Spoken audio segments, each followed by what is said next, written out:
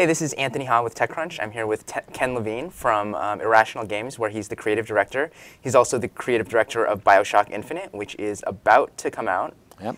And so you actually created the original BioShock game as well, but you sat out BioShock 2.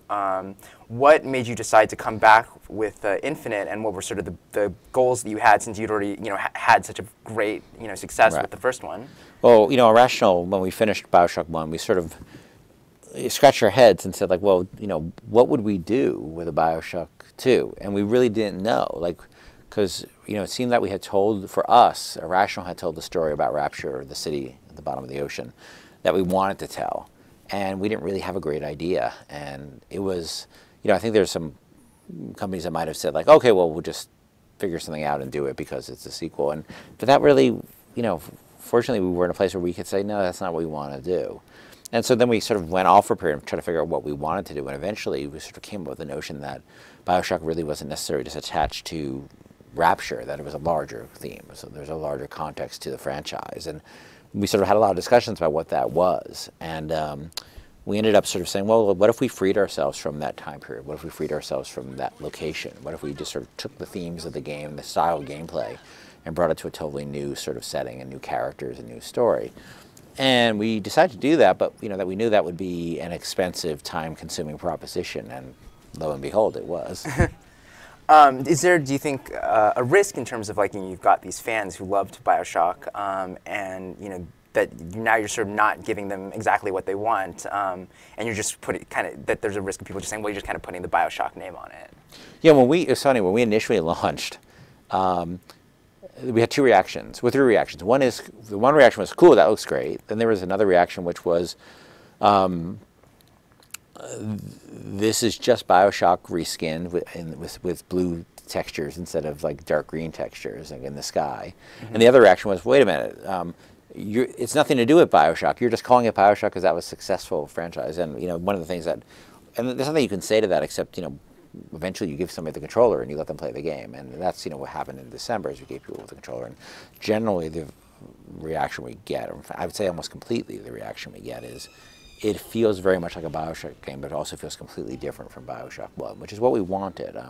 We wanted people to have this sort of a thrilling experience of being in this new place, of being this character, Booker DeWitt, of being in this time period, 1912, and having this companion, this woman Elizabeth, which you were very much alone in the first game, that you build this relationship with and go through this entire experience, but still feel like a BioShock game, even though it has, it seemingly has very little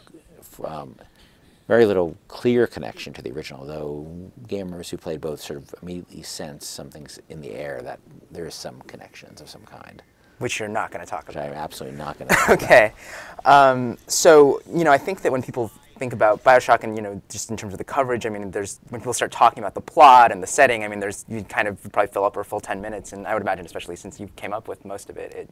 But I think, when people think of BioShock, it's a lot of times it's really about the setting. So maybe that's one way you can sort of just talk about the concept of the game, is tell us a little bit more about the setting. So the setting is, we looked at time periods that we were interested in. One time period that we found fascinating was the turn of the century, because it was, speaking in a TechCrunch setting, think of the technology that came around about then.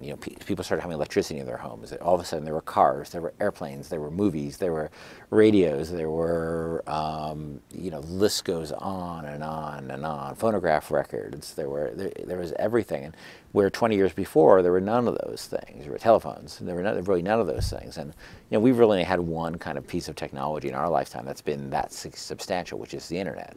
They had 10 internets, effectively, in terms of things that just changed their world completely. And we just love that time period. We love the culture, the music, the clothes, and we really want to expand on that. And then, of course, we always want to, then we take it to another level, which is it's not a real city from back then, but the kind of city that people imagined they would live in back then. We saw a lot of art from that period to have these floating cities, these idyllic floating cities. So, we looked at that kind of stuff, and things like George Millet, that filmmaker from the period. Mm-hmm, right. And we came up with this concept for this floating city that was run by a very sort of divisive figure named Comstock, who's a sort of a religious prophet who led his people, off what he calls the Sodom below, the earth below, which he thinks is full of people who are missing the religious message, the proper religious message, and you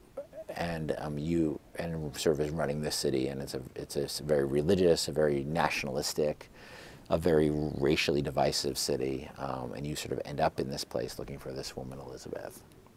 And so, there is sort of, it's not necessarily a political game, but there's a political component, or people might certainly read it that way.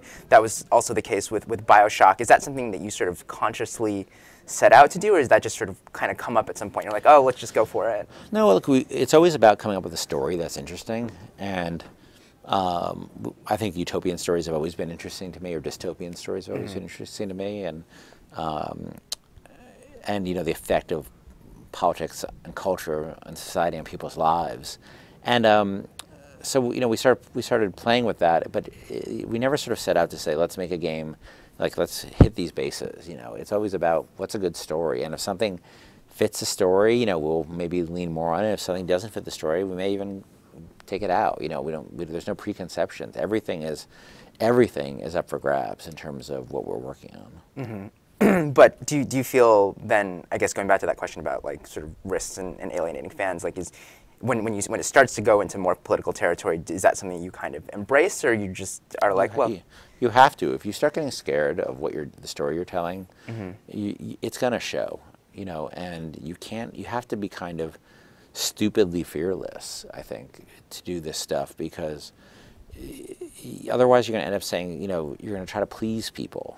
And that's not what we're in the business of doing. I mean, which is weird, because we're trying to please people from it. They're going to have an entertaining experience, but we're not trying to, we're not trying to sort of make people super comfortable with everything. We want to challenge people, and we want to challenge ourselves too.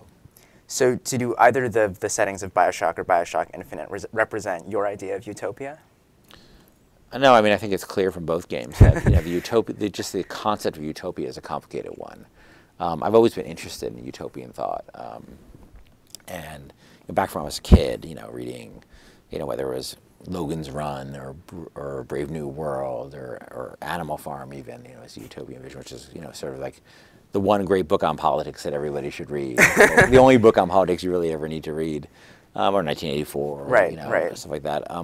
I've always been interested in that, and always sort of been a bit of a, I think my skepticism as a person comes across in these games, and any sort of holistic system that answers all questions. And I'm a bit of a doubter. Right.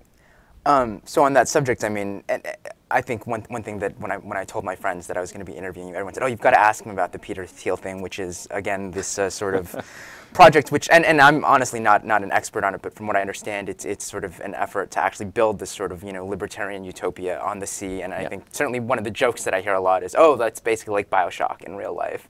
I was curious, what you thought about that. Well, when we did BioShock, sort of one of the goals was, in Atlas Shrugged, there's this notion called Galt's Gulch, which are going to build a society with just the right people in it, and they're going to, Atlas being the character who was carrying the world around, is going to just drop the world and say, you deal with your problems, you can no longer look to me to carry you. And so they create this utopia in it. And what I was trying to do with BioShock was to say, okay, well, that's a utopia where Ayn Rand, who made the philosophy, made all the rules, and all the characters sort of were under her control. What if things weren't under everybody's control? And I think that's the problem with utopias. We bring ourselves to it, and we think we're leaving our problems behind, but we are, and I don't mean this in a cynical way, but we are the problem. Like whatever social problems that occur come out of us. It's not like they fall out of the sky. And I think people think they're going to go to a utopian society, and I think it's not really possible. Right, that's probably fair. So one last thing I wanted to ask you was about, BioShock Infinite is one of these sort of big kind of tentpole games with high production values. You guys spent years on it, and certainly those are still coming out, still very popular, I think. But at the same time, there's, I think a lot of excitement around sort of casual gaming, mobile gaming, social gaming. Are those things that you're looking at, or are you interested in those at all? And I play a fair amount of them. I have on my trip, I've got an iPad and an iPhone with me, and I play those. And I think that it's always about but I don't sort of like think about like, oh, what platform do I want to do? I think about what experience is interesting to me and to the team, and then you sort of see like, well, where does that fit? Like, is that a mobile game? Is that a high-end console game? Like, what is that, a PC game? What is that? And so I don't really know yet because I haven't thought about the next product really at all. Right. So it's hard to say. I like those things.